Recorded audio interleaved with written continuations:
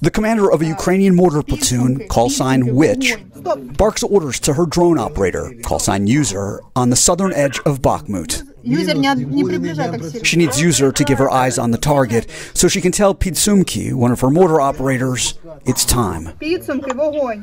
Eyes focused on the monitor, watching, waiting for impact, so she can recalibrate for the next volley from her battlefield bunker in this rare view of how Ukrainians on the ground and below it fight the counteroffensive. Our occupation is to defend our infantry, to make the fire in front of our front line. I remember this. We met up with Witch, a Ukrainian lawyer turned warrior in Chasiv Yar, a battle-scarred village 6 miles from Bakhmut, jolted 24/7 by the sound of outgoing Ukrainian artillery. We were just hearing a howitzer right there. That's a big howitzer. Witch directs her fire at the Russians from much closer. That's the marvel of mortars. Their boom may be smaller than artillery, but their impact resonates, especially large. Their portability advantageous in a war in which Ukraine's infantry is forced to move by foot, since tanks and other heavy armor would be caught in Russian minefields and artillery traps. We can move very fast with mortar, and we can change our position, and we can give a fire from different places. Sometimes she plays defense. With our drones, we can see the corpses of our enemies, and we can count them, and we can estimate the success of our combat operations. How successful have you been? If 30% of our enemy is dead or injured, that means this unit cannot go forward. That means our work was successful. Now, in Ukraine's counteroffensive, infantry units count on Witch to provide them, since there's no air support, their only cover. The work on attack is harder.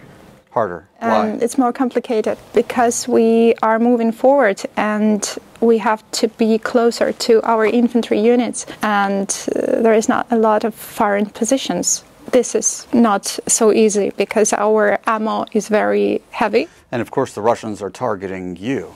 Of course. We are the main target for Russians. It's my job. I like it. What do you like about it? Now for me it's a time of revenge. Time of revenge. Exactly. Have you been getting revenge? Yes.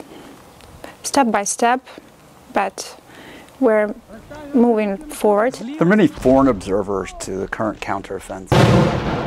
Repeat, please.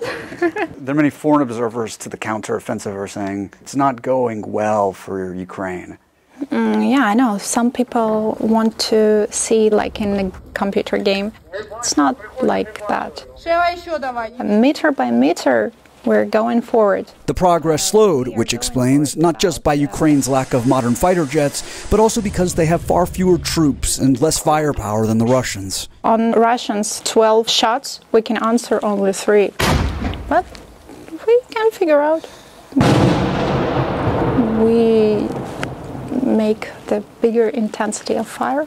By books, we have 1 mortar, 1 group. Now we have 2 mortars, 1 group. You're a lawyer? Yes. How do you know about firing mortars? I like math. Artillery is geometry and math. Will you go back to your former life when the war is over? I don't think I will go back to my previous life. I think I will serve. You want to stay in the military? Yeah, I will stay in the military. I like it. Which, in war, found a world in which she feels more comfortable, better suited to thrive than her former civilian office environment. My friends called me a tank. A tank. A tank. Because if I want to do something, I will do anyways. And in civilian life, that wasn't always ideal. Yeah, in civilian life, so, oh, you are a girl, you are a woman, you have to be more soft. Gender equality in armed forces is better than in civilian life. There's still one part of civilian life that she values more than any other. I'm a mother. I have a 7-year-old son. Do you ever ask yourself, am I taking too much risk when I'm a mother? I'm asking myself another thing. As a mother, I have to show the good example for my son. I showed my son that the most important thing is freedom and respect of human rights. I have to ask, your call sign, which? I promise I will tell about the story of this call sign, but after war, because it's a little bit dangerous to talk about it now. Predictions from where you are on the ground. When is this war going to be over? I don't think that war will be over very soon, because this is a very big process. A long war of attrition, innovation, and transformation, from mother to warrior, lawyer to mortar unit commander, and citizen to soldier. Jason Bellini, Scripps News in the Donbas region of Ukraine.